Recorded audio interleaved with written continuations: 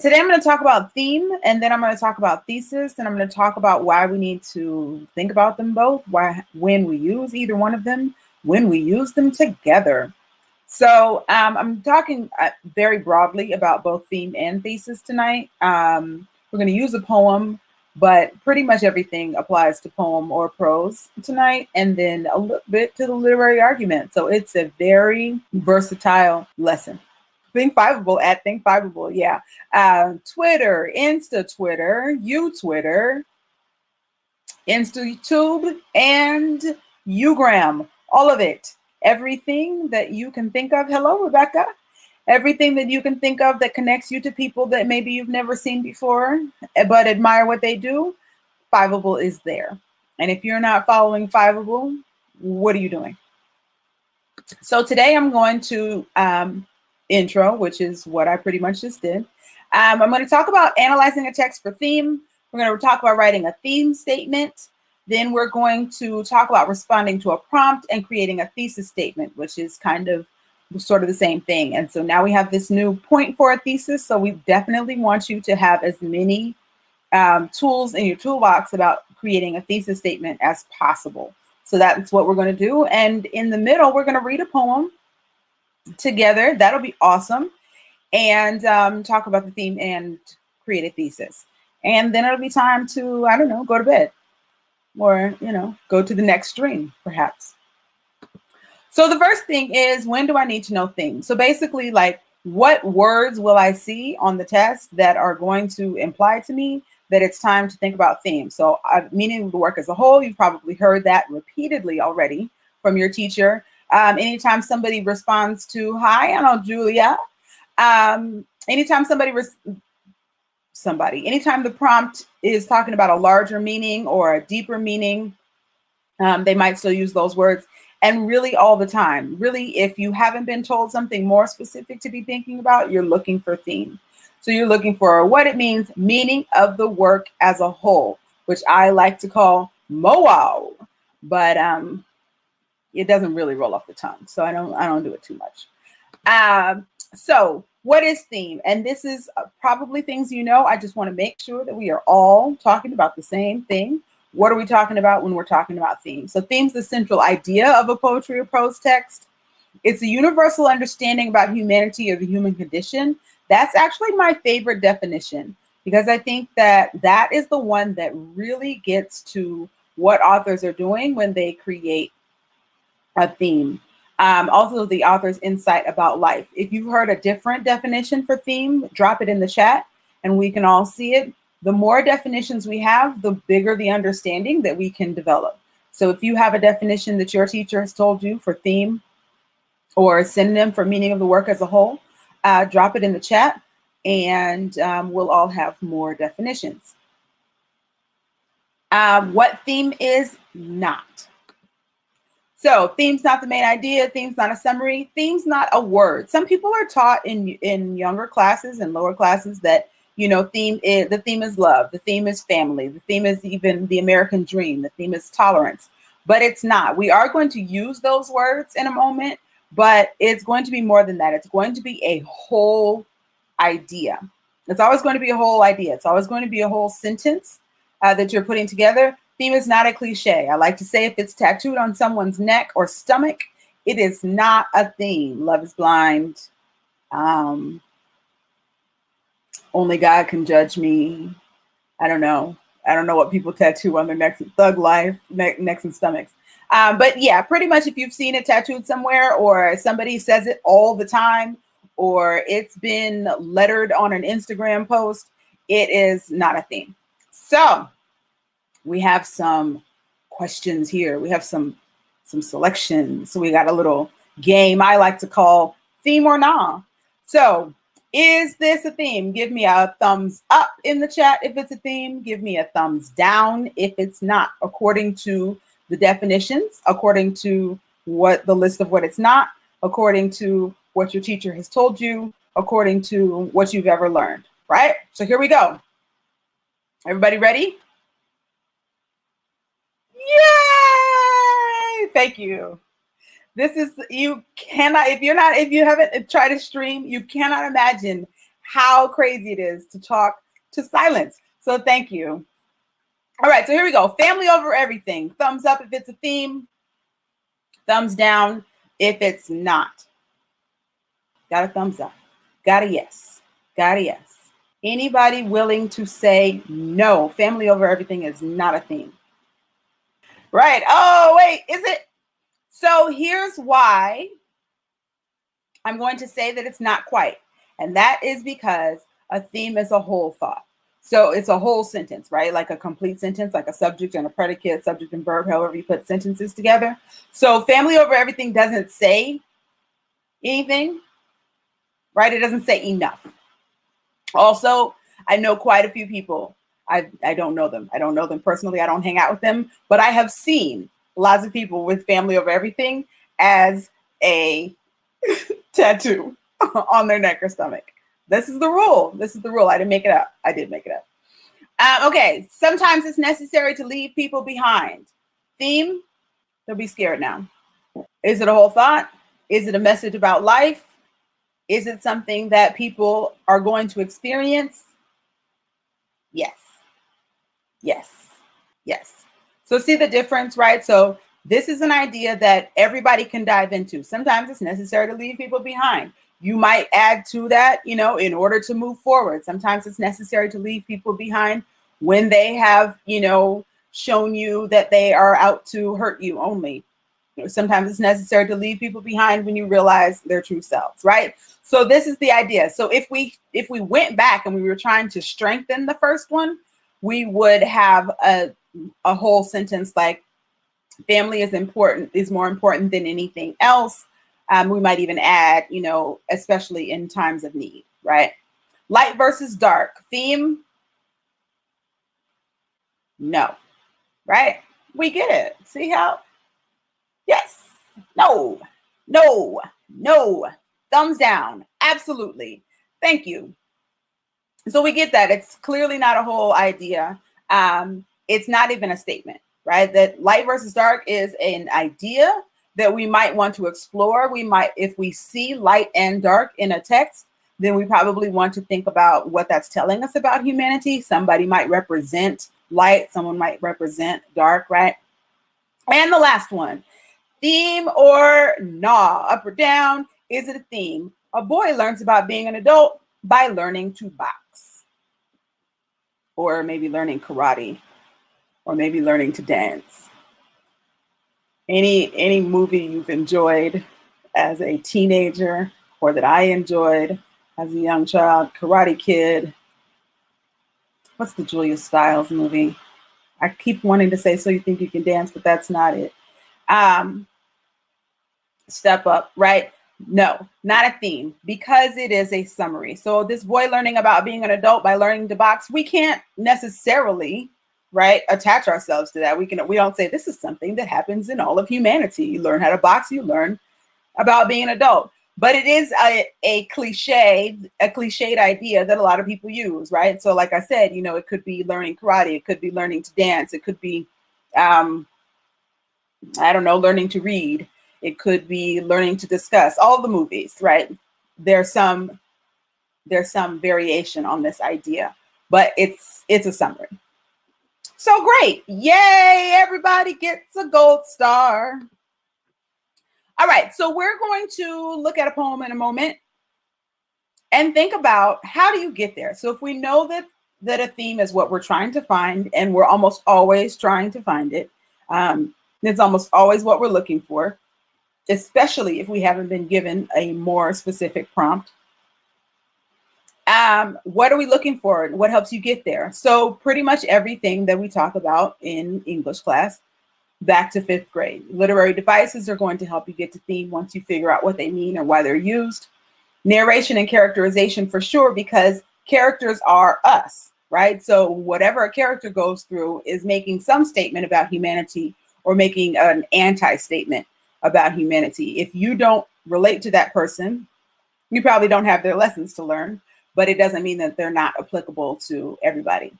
So the idea is we're not going to be specific to the text. We're going to be specific to humans. Like, will a human encounter this? Absolutely. Then it's a theme. Conflict, almost always. So if you are thinking about the plot mountain, right? So we have exposition and we have rising action, and then we get up to the climax and then we come down, right? Whatever's at that down point, right? Whatever happens, if you can take that and apply it to anyone, then that's probably going to be a theme. When you take the personal names and specific events out, then you probably have a theme.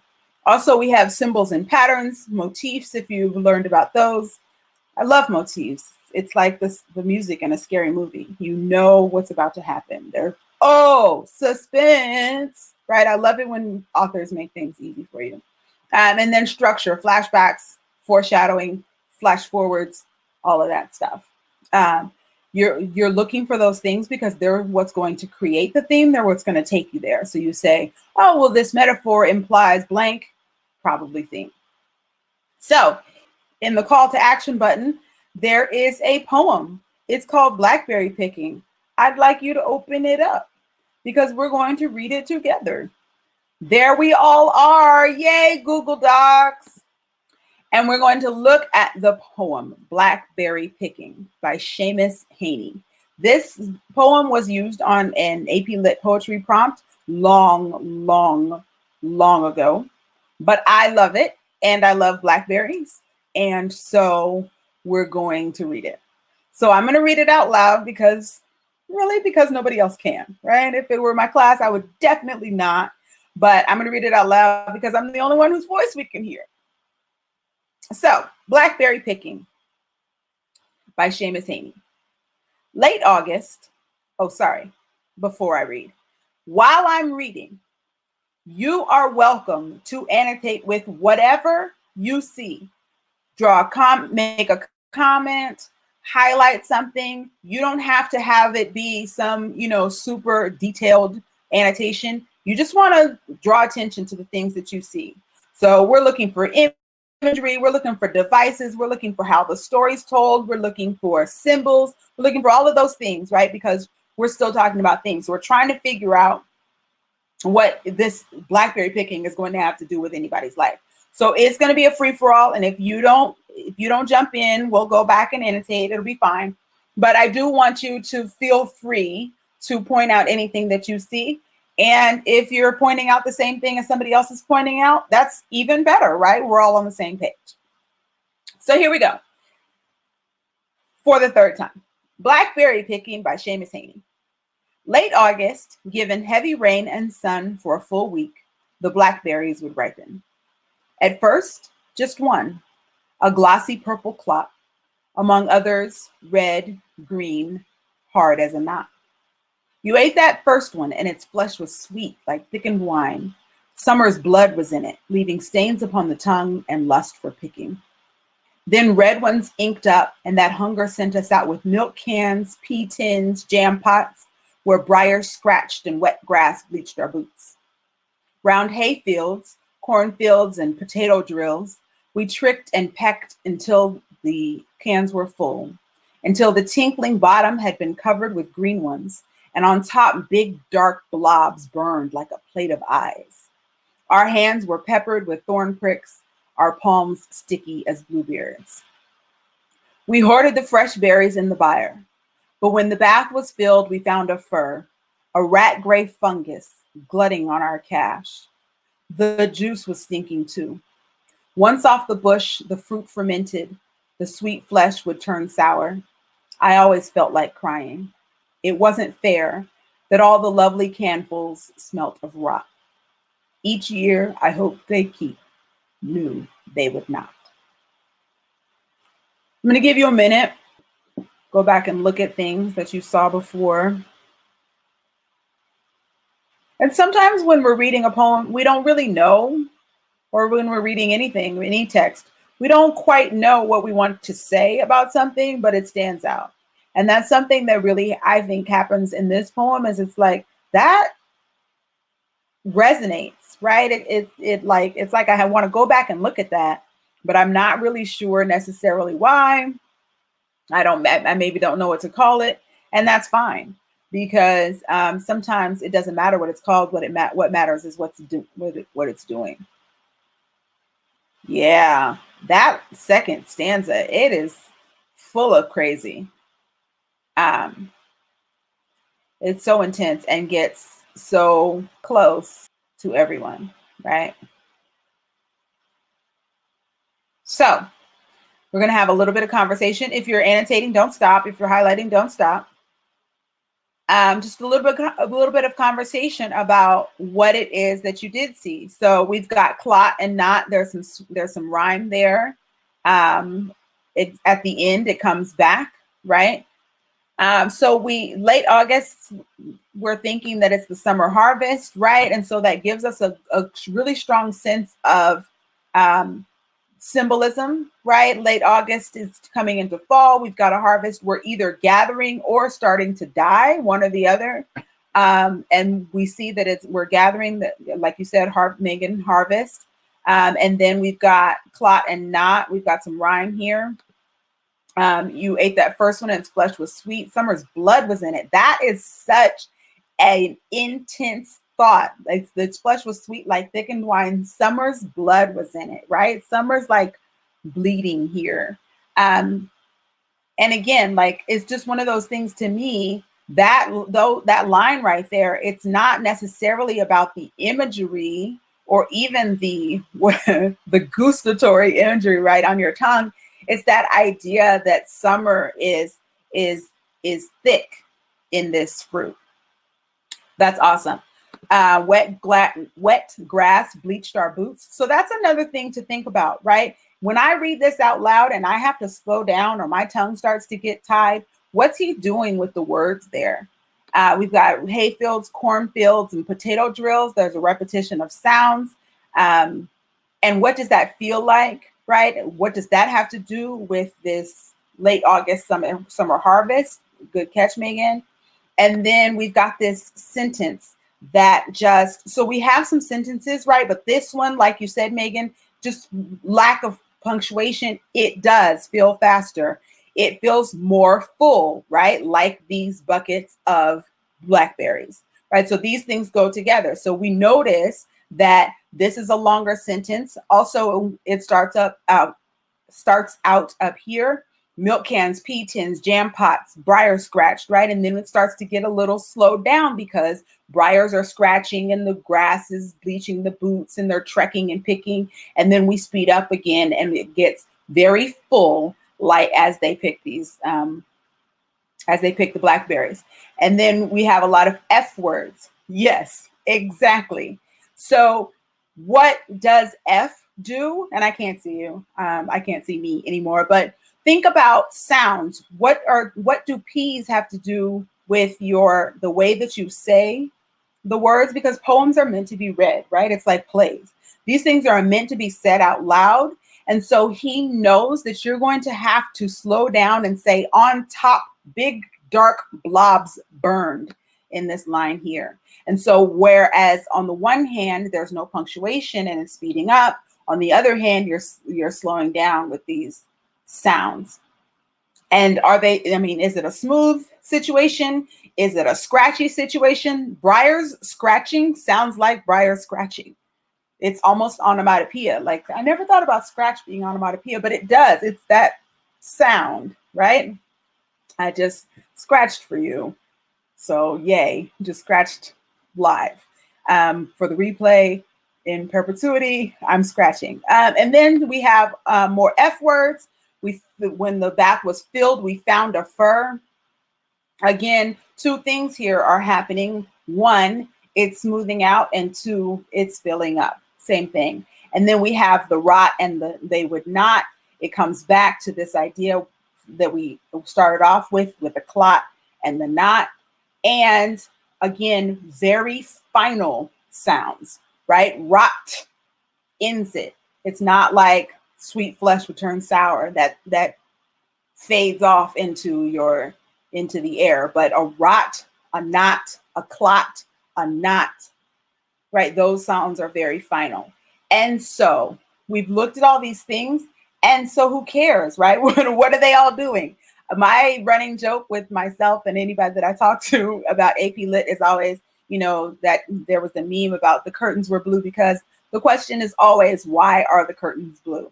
So when we see these sounds, why does he have the rhyme here and not there? Why does he choose these sounds? Why does he choose F's? Well, F's are vulgar, right? So just like you say a lot of F words, we have a lot of F words. So I'm going to come out of full screen for a moment there. And we've got this really full imagery in a very full time of the year. So August, I don't know where you all live, but in Atlanta, August feels heavy. It is a heavy month, right? So it's more humid. The clouds are always full. And so we have this very heavy feeling. And then we've got cans full of blackberries, and we've got heavy rain and sun, and we've got thickened wine, everything. Yay, go Atlanta. So side note, I've lived in all sides, up, down, left, right, west, east, never Midwest. I haven't been there yet. Anybody live in the Midwest? Invite me. But we know that generally speaking, late August is, you know, a heavier time. It feels, you know, if you live in alliteration. Thank you, Rebecca. If you live in a place where you have seasons, there's a different, August feels different than June, right? And so it's this idea of feeling heavy, and they're waiting for this, right? And he says, you ate that first one and its flesh was sweet like thickened wine. It's the blood of summer. And so they've been waiting for this idea.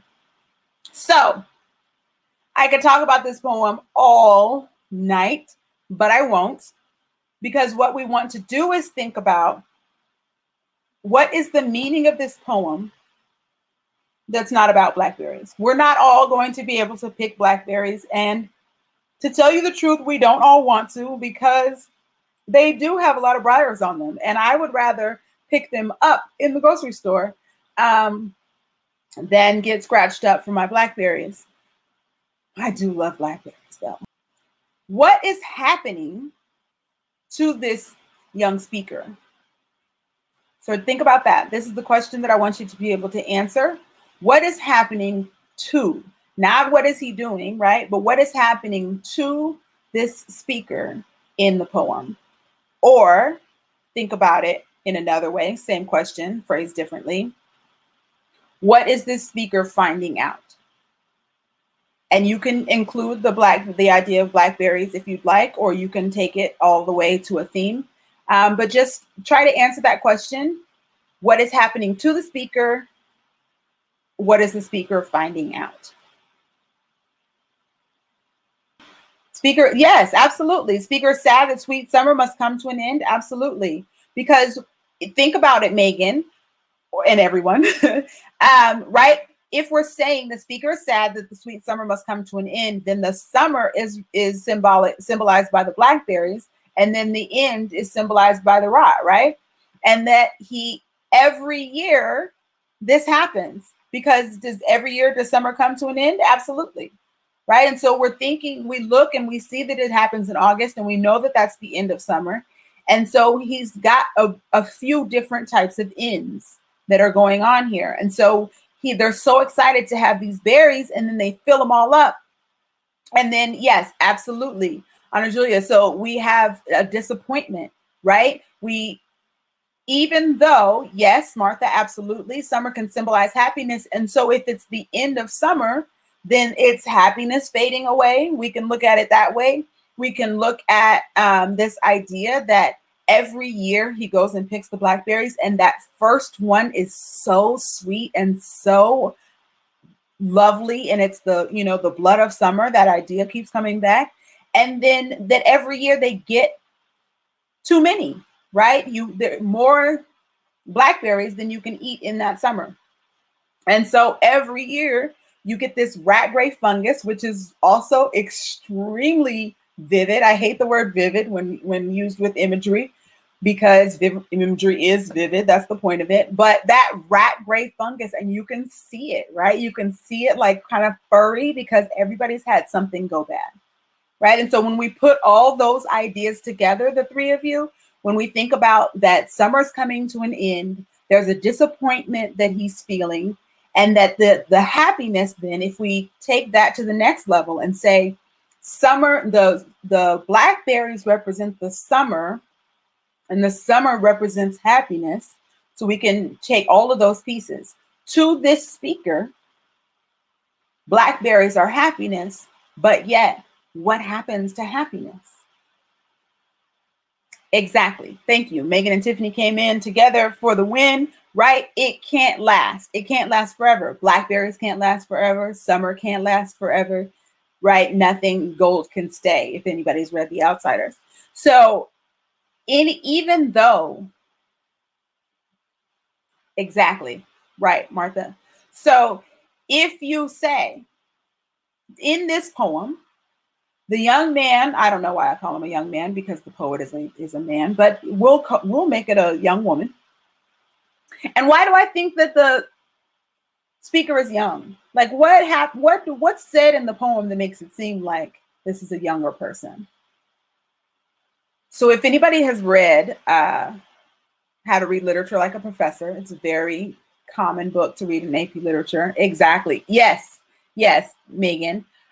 So that idea that kids, oh, yes, I always felt like crying. Although, listen, you don't stop feeling like crying when you grow up, I promise. But yeah, that idea that it's a very simple idea, that he felt like crying and that it wasn't fair. And that as the narrator in that moment, in that younger moment, right, it's too much for him to like think about, oh, well, life is not fair. You know, I know that all things must come to an end. It's not a mature view, right? I felt like crying. It wasn't fair that they rotted. Right, exactly. So whereas an adult would be more likely to have a realization there, the speaker does not have that realization. And so the poem gives the realization, but the speaker is not really having it. So yes, exactly, Honor Julia. So I'm going to, you guys can stay there. And I am going to go back to my slides. So here I come, larger than life for a moment. There I am, yay. And gonna go back to slides. There's probably a smoother way to get this done, but I don't know what it is. And I tried to play with it and it didn't happen. So, all right. So we've got all our highlights, right? I hope that you guys can still look at it, that you still have it open. And we've come to this idea. Like we have a pretty strong idea. We're going to try to phrase it in a way that is analytical, right? We're going to use all of our sound smarts to create this theme. So I'm going to give you a little template that you can hold on to. I like it because it takes the steps pretty slowly to get to theme. Okay, so we have this, I call it a thematic statement. And you can use it on your way to a thesis. You can use it just to write yourself into a theme. I find it very helpful. And so the idea is the more pieces that you have, the more full your theme is. And so this first sentence is very straightforward. And it's going to have you thinking about whatever big topic you pulled from your text. So in this case, we're going to use, well, you can choose. I'm going to give you some options based on your conversation that happened in the chat. So the genre title by author, get all of that out of the way, is about, and you're going to choose an abstract topic. You're going to choose this big idea, right? And it doesn't have to be a lot of words because it's not the theme yet. It's going to get you to the theme. And so you're deciding in a word or two, what is this poem about, right? So what do the blackberries mean? What does the rot mean? Like, think about it that way, and that we've already done. And so then you're going to think about what is told to us by the author about that topic. So we looked at summer, which is an abstract topic, technically, but we looked at happiness.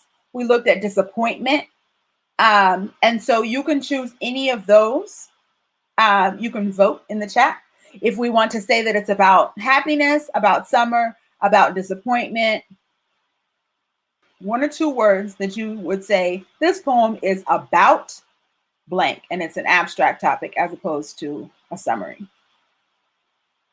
Got to vote for happiness? We can do it. Okay. All right. So we've got 3 strong votes for happiness. I say, let's roll. So that's our first sentence. The poem Blackberry Picking by Seamus Haney is about happiness.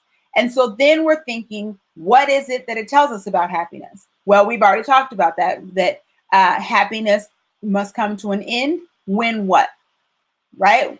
Unless what? And so we're just trying to create, the reason that there's a qualifying focus is what I like to call it, is because we don't want to assume that themes are absolute, right? What we want to say is that in the context of not necessarily just the context of the poem, but that in the context of this kind of environment, this is what happens, right? So happiness comes to an end when you haven't prepared for it, when you are disappointed, when you create expectations, right?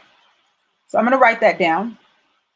That is something I'm going to put it on the Blackberry Picking document, because that's going to be something that you can always find.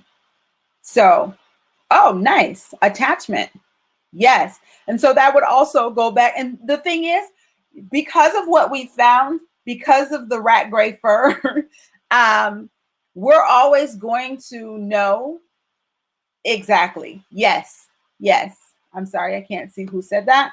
Tiffany, you took that right out of my head. Absolutely. We know that it's always going to come back to an idea of disappointment. So really, even if we said disappointment as our abstract topic, we were going to probably then have happiness in our idea or focus, right? Because they're all going to come together because we all saw the same thing in the poem, because that's what the poem is about.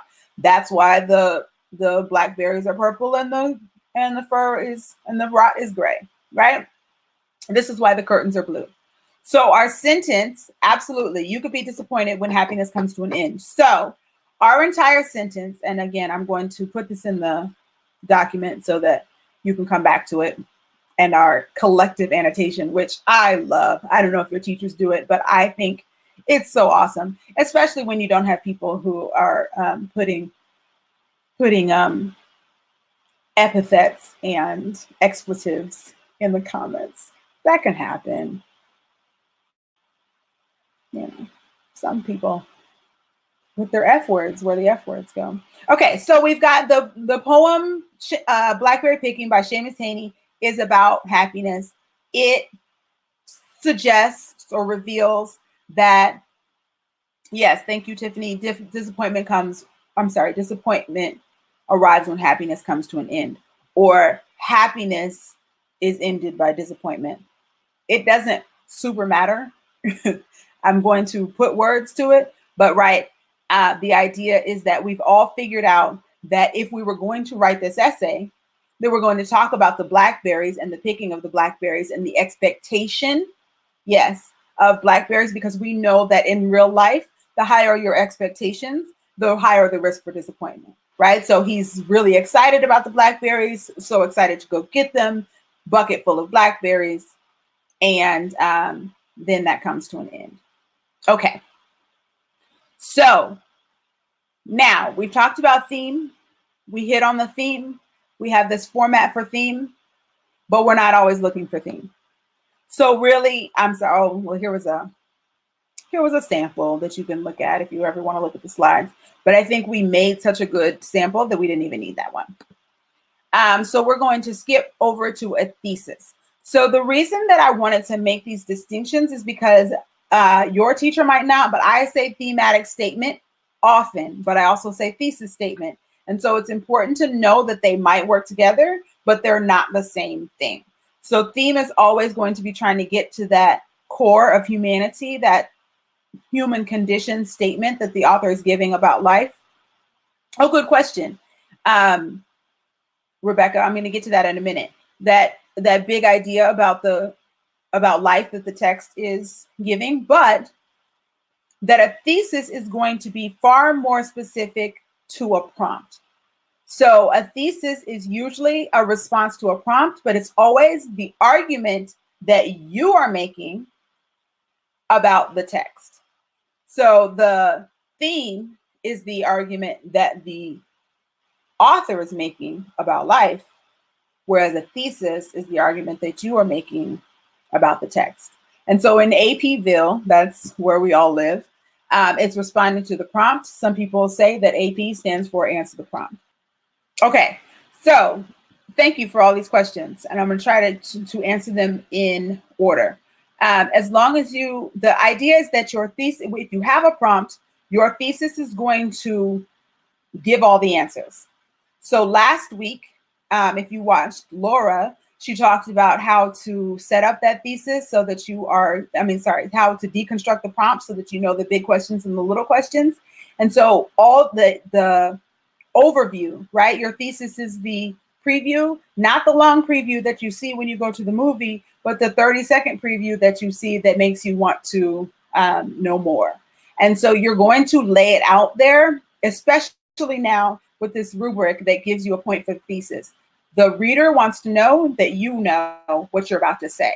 So Rebecca, a thesis is going to be about a sentence. It might be a fairly long sentence, depending on how much you're going to say, obviously, how you're going to structure what you're going to say, and how much is asked of you in the prompt.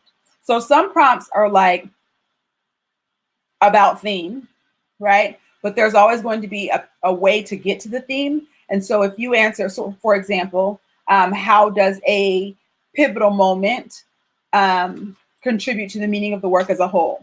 If you put the moment in there, if you put the moment in the sentence and you put the meaning of the work as a whole in the sentence, you have a thesis. And that thesis, so for example, if we were somehow using a poem to answer a literary argument question, which we never would, if the I'm sorry, all this is not visual, but if the prompt, this is in response to Rebecca's, how long should a thesis be?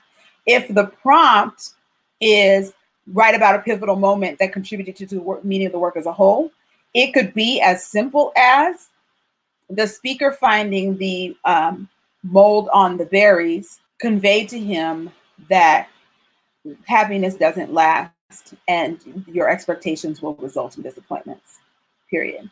And so that also kind of answers Marianne's question about to make it short, but analyze greatly. If you're looking for the most important part, it's after that. So the reason that I give all of this build up is so that you can think in these pieces, right? You're like, what is it about? What does it say? But that end part here is the theme. So that's the way to make it short, is to take all of this extra out, because those are the thinking supports for you, right? And so what you really are saying is that point blank, when your expectations are high for happiness, you will be disappointed. So I hope that answered Rebecca's question and Marianne's question. Unless you're prepared for both positive and negative results, could also part of the previous, yes. So yes, absolutely. Unless you're prepared for positive and negative results, yes. So you are shifting, right, Ana Julia? So you're saying this idea of a qualifier, right? Unless happiness comes to an end, unless you are prepared for both positive and negative results, right?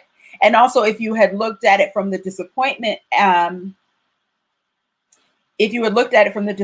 perspective, right, that disappointment is inevitable unless you are prepared for both positive and negative results. So really, the better you prepare, exactly. Yes. And so that's the fantastic thing, right, Tiffany, is that you can look at this in so many different ways. And there are so many, innumerable, right? That we all are really looking at it, but we're all coming to basically the same conclusion. It's just what you like, your experiences give you your angle. And so a lot of times students are very focused on having something really distinctive and unique. But honestly, these poems are not given to you so that you can find the most distinctive, most unique reading of the poem. They're given to you because you should be able to fairly quickly, right? By the time May comes, you should be able to fairly quickly find your angle on this theme. And so you don't want to spend time thinking, well, everybody's going to say that, happiness comes to an end. Everybody's going to say that expectation creates disappointment. I don't want to say that. Yes, absolutely. Say it. Say it, and say it well, and get your thesis point, and then support it well with clot and rot and not, right? And then you've got an essay and you're done. And you're like, whoa, how did I do that? Because you were ready to, and because you were coming in with the expectation, right? That the higher the expectation, the higher the risk of disappointment. And so you want to come in with a very solid expectation that this is a poem that you can read and write about, because it is. Okay, so before my time is up, I got so excited about blackberries and theses. Thesis. So the difference between theme and thesis is that thesis is going to answer the prompt, and depending on what the prompt is asking for, it might be related to theme and it might not. So this is the prompt that went with that poem. So it was a poetry prompt. And so read the following poem carefully, paying particular attention to the physical intensity of the language, right? And so that right there gives you far more direction than I did for theme. So now you know that you're paying attention to the physical intensity of the language, and now you're looking at something completely different. Now you're looking at Summer's Blood differently. Now you're looking at Briar Scratch differently, because we're thinking about how he talks about the physical. Then write a well-organized essay in which you explain how the poet conveys not just a literal description of picking blackberries, but a deeper understanding of the whole experience, which really is theme. You may wish to include analysis of such elements as diction, as diction, imagery, metaphor, rhyme, rhythm, and form.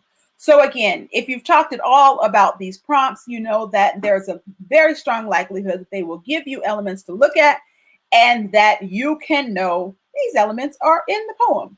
But you don't have to write about them all. You wouldn't want to write about 6 different literary elements in your essay in 40 minutes, because that would not give you a strong essay. It would give you a very popcorn essay. That's a technical literature term, by the way. You would just be talking all over the place, right? If you tried to write about all 6 of these elements. So you're reading this before you read the poem, obviously, in, APville, and you're looking for physical intensity, and you're looking for how the physical intensity is displayed through any of these elements, and how that shows a deeper understanding of the whole experience, because you know that blackberries are not just going to be blackberries. And so you're looking specifically for what the blackberries are. And so really quickly, that might look like one of these that I didn't finish. So I'm not going to give you a template for a thesis, because it probably would get you more stuck than it would get you rolling. But the rule is here, second bullet, just answer the prompt. So if the prompt asks you how the poet conveys a deeper understanding of the whole experience, that's what your thesis is going to write. Now, I had a student who saw this in a way that none of us did, which is probably best. But his argument was that the entire thing was about greed and murder. That the rot was actually about, okay, so there we go, Tiffany. So that the rot was, dying, right? And so one of the reasons why everything had to die. Uh-oh, we're about to be over, I think. One of the reasons that the everything has to die is because they were so greedy about basically cleaning out the blackberry orchard. And so that's what they said. So hidden deep within the happy-go-lucky rifts of childhood is a disturbing tale of greed and murder. Seamus Heaney, and this is where the thesis really starts. Seamus Heaney, through clever diction, ghastly imagery, misguided metaphors, and abruptly changing forms, ingeniously tells the tale that is understood and rarely spoken aloud. So that's the idea. It asks you about the physical intensity of the language and how that shows the deeper experience. And so for this person, the deeper experience was that everything dies, right? Not only does everything die, but greed kills. And so these happy-go-lucky kids that felt like it was unfair. And so it's arguable, right, that this is a little bit off kilter because it's hard to wrap in that it wasn't fair idea, because when you are accusing someone of murder, then they usually don't step back and say it's not fair that that thing is dead. But as far as answering the prompt, it absolutely does. And this person was prepared to defend it. And so that's what you want to do. You want to make sure that everything they've asked you to do, all of the big and little questions from the prompt, are answered in your thesis. It's 7:54. And so we want to wrap up. Are there any other questions that anybody has about thesis, about theme, about blackberries? Yes, absolutely. That's awesome. I think the more specific your adjectives, the better. Just because, not like metaphor necessarily, but like instead of calling the imagery intense, like to try to give it a name related to what it's doing. So like here, the person said ghastly. I was starting to say seasonal, right? Because we have this summer idea, because it helps you. Absolutely, Rebecca. I'm sorry. So Tiffany, end of thought. No, that's really good. What you have is very strong, right? But if you wanted to push it, even more, then you would think about being able to, I like to say, name it, right? So name the imagery as opposed to exactly, right? So that lets you know and the reader know that you are not just parroting the prompt, right? That you know what you're about to write about.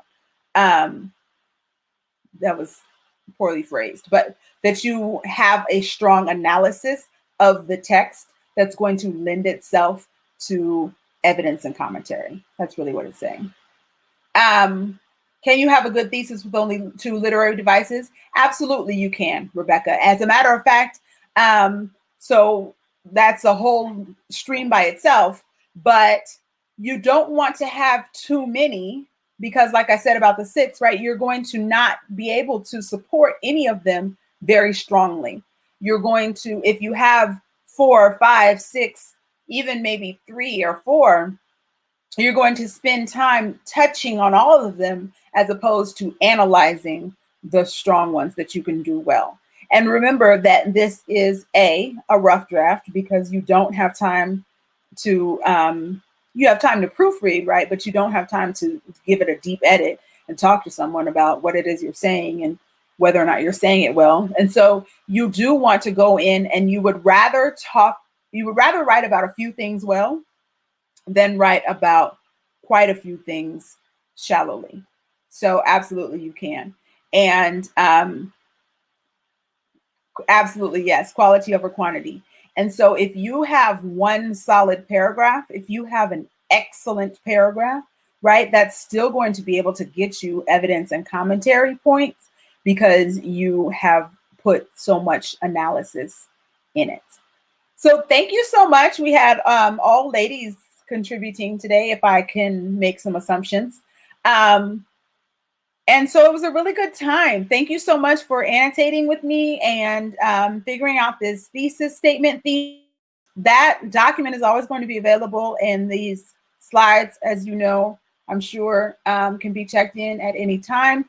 And I'm going to just type up our collective theme statement on the document, so that anytime you or anybody watching this replay wants to come back and look and see what a theme statement sounds like when 8 great people put it together, it'll be there. So thank you so much for coming, and I'll see you next time here in AP Lit Streamland. Good night.